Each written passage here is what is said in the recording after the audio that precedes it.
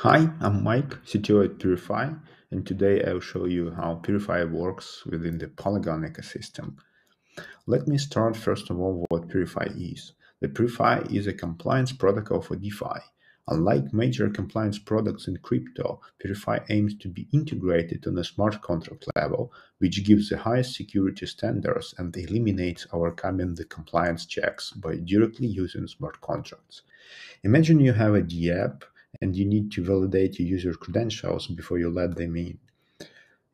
Let's assume users have not been validated before.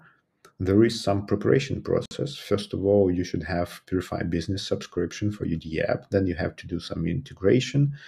But when all it's done and you have your user on your DApp website, you forward that user to the PureFi dashboard. And here what users will do.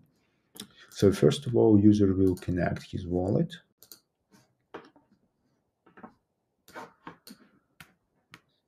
Sign in. And here user can see the KYC process that he has to follow. User press start and then continue. Here is a message that validates that the user is in control under the private key. And then we will hit submit.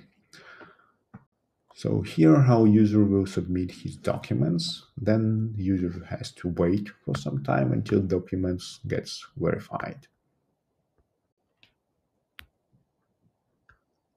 When the documents will be verified, here is the Polygon ID tab that we will use to issue Polygon ID credentials.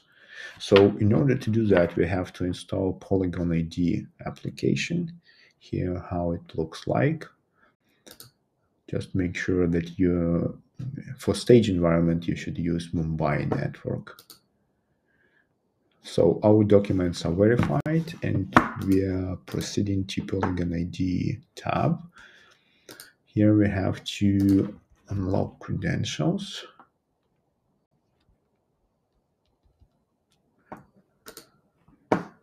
And paste them here. Then we hit issue. This way purifies issue the credentials. The credentials data are below. And in order to download them to Polygon ID wallet, we have to create QR code and then scan the QR code with the Polygon ID app. Here. Okay, credentials added. And here we have credentials. We can see them right here. So if you can see, the data is the same that we can see on the screen. So here I will show you how can you use credentials as a verifier. So to do some verifications with our credentials, I will use the test site by Polygon ID. So here we have to put the custom sign in, and we will use credentials atomic query signature to simplify the process. So here is a link to the schema and the name of and the type of credentials. The field that we will be validating, for example, is a birthday. It should be, so let's assume we need to check that the person is older than 22 years old. So the birthday should be less than, and the value. And the value is 1st of January 2001. And here we generate the request. So users will normally not see the form. This is the developer stuff, so they will see just the resulting QR code. So then we scan this QR code with our Polygon ID app. So this is a private proof, and what will be checked, the birthday is smaller than the number that we provided, and we have hit approve. Then it generates the proof.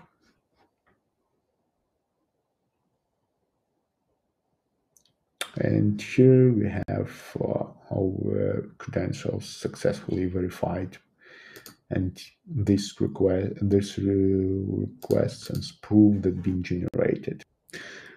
So this is how it works. I also want to underline that despite the fact that I've been showing all the process from our test environment, everything works the same on our production environment, but you have to provide the real documents and use Polygon ID with mainnet, not Mumbai.